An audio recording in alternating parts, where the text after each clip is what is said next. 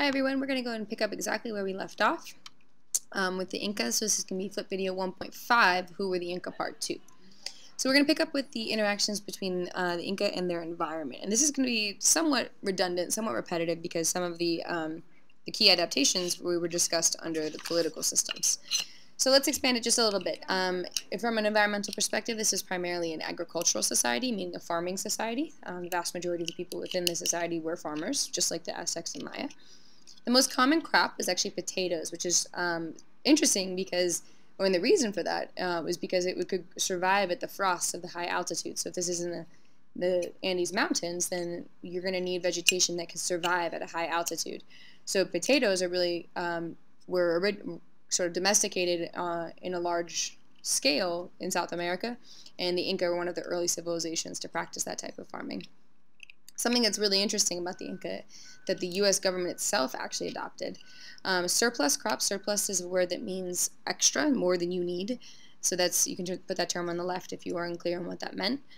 Surplus crops were actually stored in government storehouses, and those storehouses were full of crops, and that would then be distributed to those in need, be it the elderly, be it the poor if there's sort of bad season, be it the warriors if they're actually at war. But the storehouse is also that concept of maintaining a supply, an emergency supply for times of need.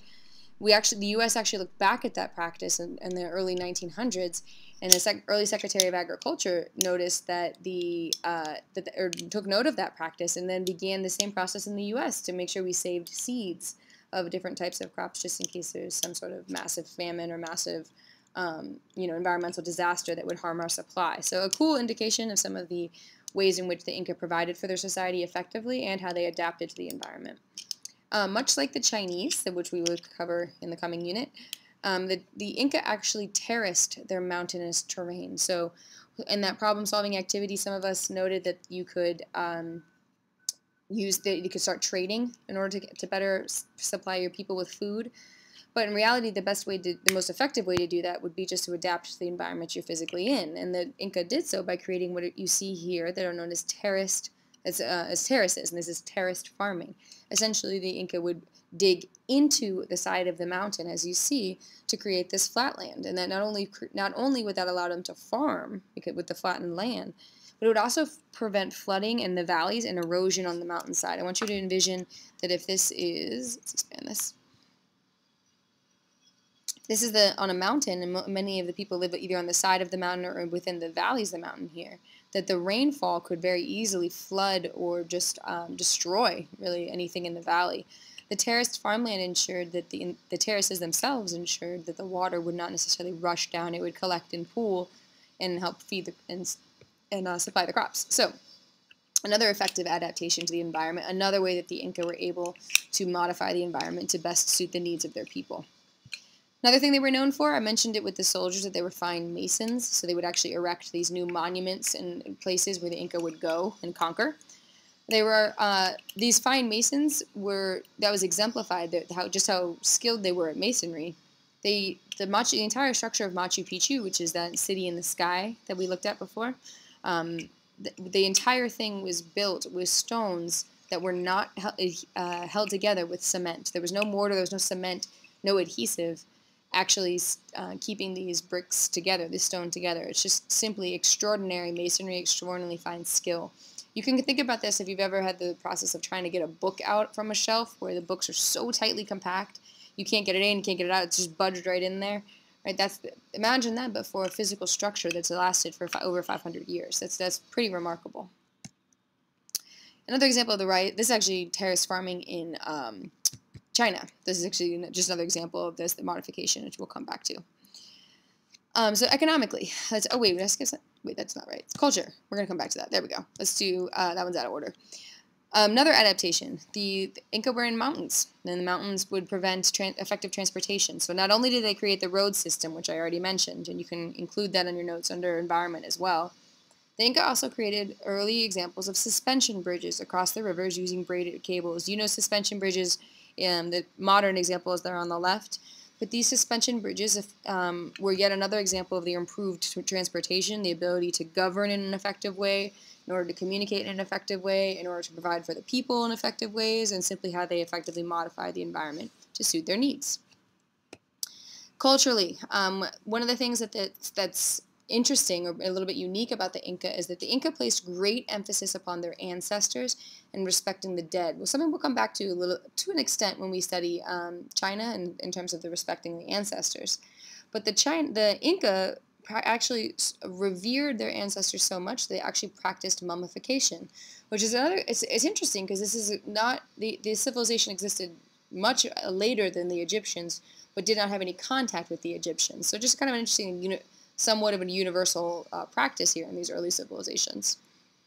So that's that. So the Inca practiced mummification of the dead. They placed great emphasis upon the significance of their ancestors, often prayed to their ancestors, and would take even taking the mummified bodies of their ancestors into war with them as a sort of sign of luck and blessings from their ancestors. Much like the Aztecs and the Maya, the Inca had tremendous quantities of gold in their empire. So one of the things that this gold would be used for would be in architectural purposes, for building. They were also very skilled artisans. All three empires had tremendous quantities of gold, and sadly that's going to be one of the things that one of the reasons why they were conquered was because the Europeans were searching for that gold. You can see in some of their artwork here the presence of the use of that gold. Much again, also like the Aztecs and Maya, the Inca were known as expert weavers. They often used fur from the alpaca. If you know, the alpaca is an animal that usually lives in more mountainous regions, and they would use the alpaca fur for that weaving. They did not have a writing system. There was no writing system, so this is very unique and different from the Aztecs and the Maya. But they did have a record-keeping system, and that was maintained through what's known as the quipu. And the quipu was this complex knotted string that was used to record numerical data. So the quipu actually, it would be, I think I've got a picture of it here somewhere. I'll come back to it. The idea of the quipu is that there would be knots. Actually, I am going to flip this because I know I do have a picture of this. Come on now. The quipu, where is this? Goodness gracious. There we go. The quipu itself, oh man, I just let you up for, sorry guys, we'll do that in class. The quipu actually allowed the Inca to keep track of numerical data. And I'm going to pause there for just a second to get that picture.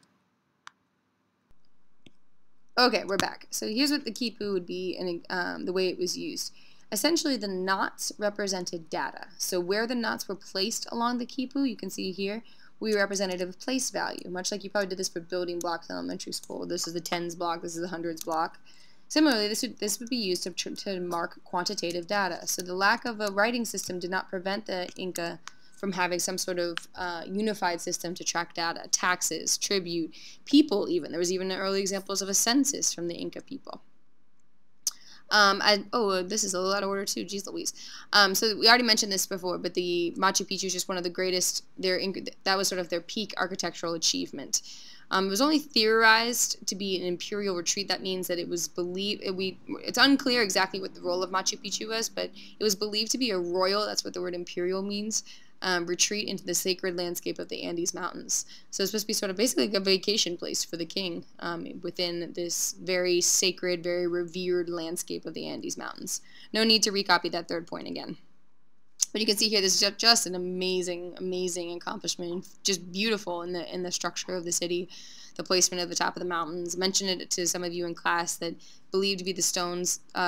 Archaeologists have found that many of the stones used in the construction of Machu Picchu here came from hundreds and hundreds of miles away, which is just incredibly impressive for such an early group of people to be organized, to be efficient, and to construct these massive structures that have lasted for so long. Okay, culturally, here we go. Another thing that the Inca that's significant to them was they too were polytheistic. So they also had some sort of conception of an afterlife. So many Christians refer to that as heaven. Muslims would say paradise. The Inca too had some sort of conception of the afterlife. When there's been evidence found that they had those sort of just those beliefs about what's coming next. their sun god was known as the Inti. That's the most significant. And the Sapa Inca, which I mentioned was the term for the king, was actually, that word itself means the son of the sun. So a clear indication of the relationship between the power of the sun and the power of the king. That was the lead god here. That is, geez, always. That's what I was looking for, is that right there. You can see the Kipu is the system of organized knots. No need to recopy that. And let's go back to the one that was out of order. Okay, economically. Economically, the Inca were able to, well, several things. This is also an adaptation to the environment, so you can keep these in either one of those areas there. The Inca created a large-scale agriculture irrigation system, just like the Aztecs, just like the Maya. Irrigation systems are systems of supplying water to crops from long distances, so somewhere that doesn't necessarily have water. Irrigation systems allow people to farm in that region, either by transporting the water from different distances, by digging irrigation canals. Many different ways this can happen. The Inca effectively modified their environment in order to provide that agricultural base for their society. I already mentioned that the major crops were the potatoes and maize.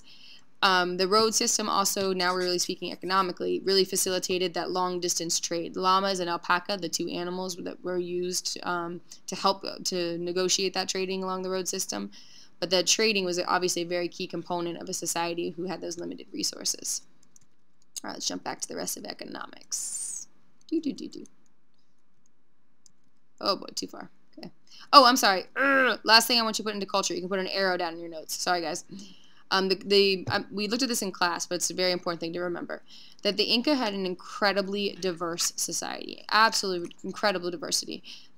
Approximately some in the order of 10 to 15 million people who spoke 20 different languages. You can see from the color coding on the map on the right the different time periods in which these people were conquered.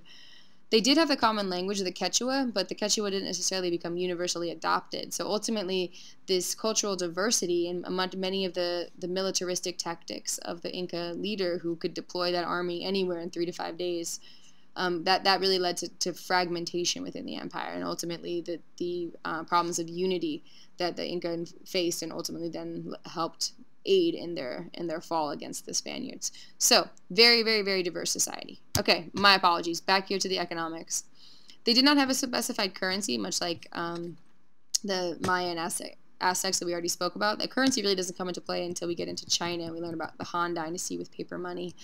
But the taxes were paid in mita, which we already mentioned, that mandated work for the government. So there still was that taxation system. Okay, there it is. There's the analysis questions. So please pause where you are here. And let me make one little quick change.